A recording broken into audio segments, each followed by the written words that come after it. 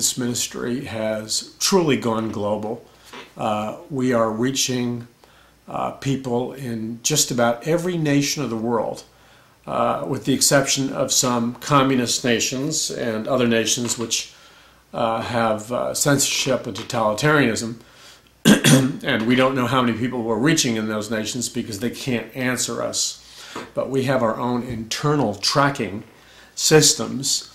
And I look on the electronic map and I'm just stunned, and I'm so thankful to God because, wow, we're truly reaching the world for Christ, and that's really a miracle of God. Now, in Revelation 13, it says this.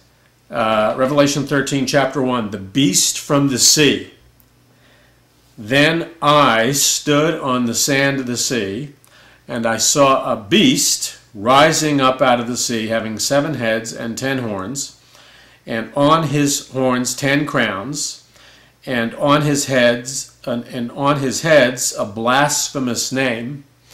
Now the beast which I saw was like a leopard, and his feet were like the feet of a bear, and his mouth was like the mouth of a lion. Now, God is giving us a pictorial description of not only a beast, but this beast represents a political authority.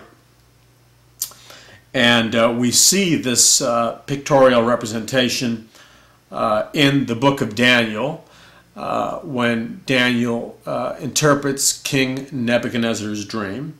We also see this pictorial representation in the book of Revelation. And in the book of Daniel, when Daniel is interpreting King Nebuchadnezzar's dream, he's talking about what is called the revived Roman Empire, which is the fourth great empire that the world will see. Now it says the dragon gave him, who's the dragon, by the way? Well, the dragon is Satan. The dragon is Lucifer. So we learn something very, very important here, and that is that in political regimes and among political leaders, this is an essential truth to grasp, that Lucifer, or Satan, supernaturally energizes political regimes, political parties, political movements, and political leaders. And I've spent, I don't know, decades researching this, and it's important to note because you see a political takeover or a political regime or a political transition is not merely the result of socioeconomic geopolitical forces. That's so important to grasp. You know, you hear or watch all these talking heads and radio talk show hosts, and you know, I understand radio talk show hosts. I was a radio talk show host for 10 years, airing anywhere from 3 to 4 hours daily drive time in a live interactive talk show that broadcasted from Los Angeles. It was called The Paul McGuire Show, and it hit every major market in the United States of America. And so I understand that, and I'm thankful for that because I was able to communicate a great deal of the truth. But you see, political power, economic power, is more than the sum total, or the aggregate, if you will, of natural resources, access to oil, military armies, etc., etc., etc. And the one thing that the Bible teaches us is that both God and both Lucifer can give a political leader or regime or nation like the blessing of God. empowered the United States of America. And the curse of God can bring down a nation. But here we see that the dragon, which is Satan, gave this regime, if you will, a beast rising up out of the sea, having 10 horns. Now this means, I believe, that this beast is the first beast discussed in the book of Revelation. This beast is the Antichrist. He's the head of a coming 10-form regional global government. So it could be, he's the head of the European Union, the North American Union, the African Union, the Asian Union, and so on. But these unions, these political entities, get their energizing force from a supernatural being who is Satan, or more specifically, is the dragon. And that's fundamental to understand. Then we read that this dragon is constructed in a particular way.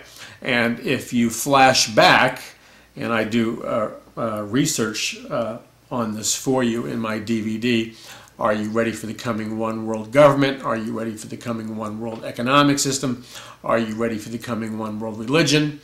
And also American dictatorship, the coming event that will change everything, as well as the books.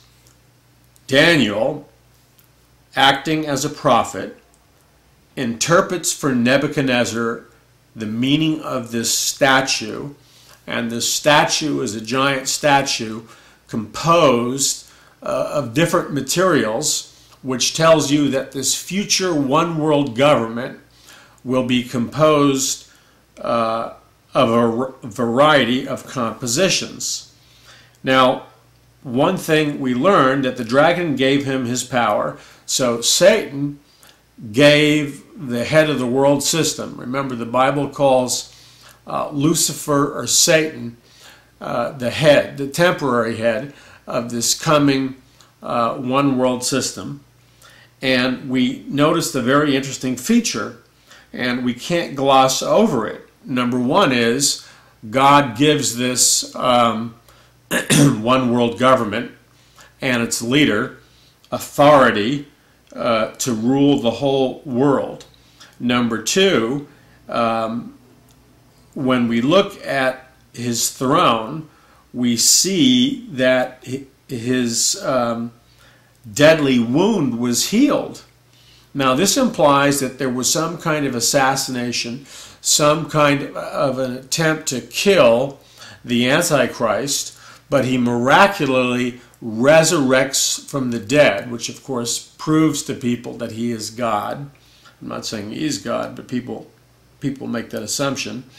And then they say these words. The mass population of planet Earth says these words.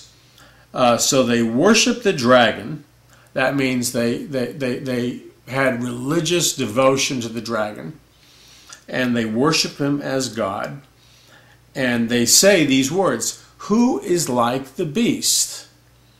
Who is able to make war with him? So they understand that there's a vast difference between the first beast, which is the Antichrist, and all the other rulers in the history of mankind, which are the four great Gentile world powers.